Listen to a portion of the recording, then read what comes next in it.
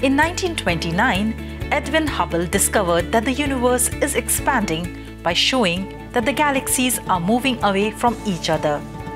And the further away they are, the faster they recede. But with what speed? The constant ratio between the speed and the distance is known as the Hubble constant. By knowing the speed with which the universe is expanding, we can understand the evolution of the universe over billions of years. And it will also help us understand the fundamental components of the universe like dark matter and dark energy. There are two methods to find the rate of expansion of the universe. One is cosmic distance ladder, discovered by Edwin Hubble himself, and the other is by using cosmic microwave background. Here comes the tricky part. Both of these methods are giving different results. According to the Hubble's cosmic distance ladder method, the value of the Hubble's constant is 74. And by using the cosmic microwave background radiations, scientists found that this value is 69.8. This difference is known as Hubble Anomaly. The universe is messing with us, right? If this problem persists, it challenges our understanding of cosmology. The Hubble Anomaly points to physics beyond our current understanding. Scientists from Indian Institute of Astrophysics, Bengaluru, have recently published a paper which suggests that this can be solved.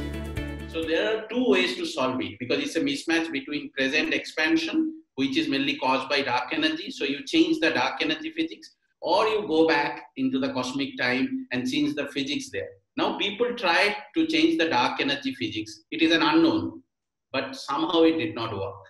So we took the way to change the physics in billions years back when the cosmic microwave background was getting released. Yeah, and what we found is very interesting, that if there are like photon-like particles, we have light in our visible universe. If there are photons in dark universe, we call them dark photon. And if they talk to dark matter, like we interact with visible photon, that's why we can see.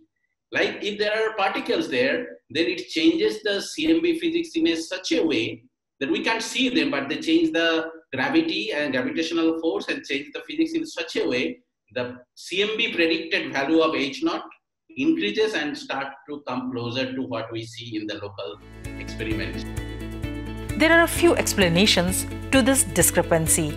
The new theory suggests that there was a dark energy episode not long after the Big Bang, which expanded the universe faster than the astronomers had predicted. The existence of this early dark energy could account for the tension between the two Hubble constant values. Another idea is that the universe contains a new subatomic particle called dark radiation and includes previously known particles like neutrinos. These can account for this anomaly. Yet another attractive possibility is that dark matter, which is an invisible form of matter not made up of protons, neutrons and electrons, interacts more strongly with normal matter or radiation. And this can also cause the discrepancy. But the true explanation is still a mystery.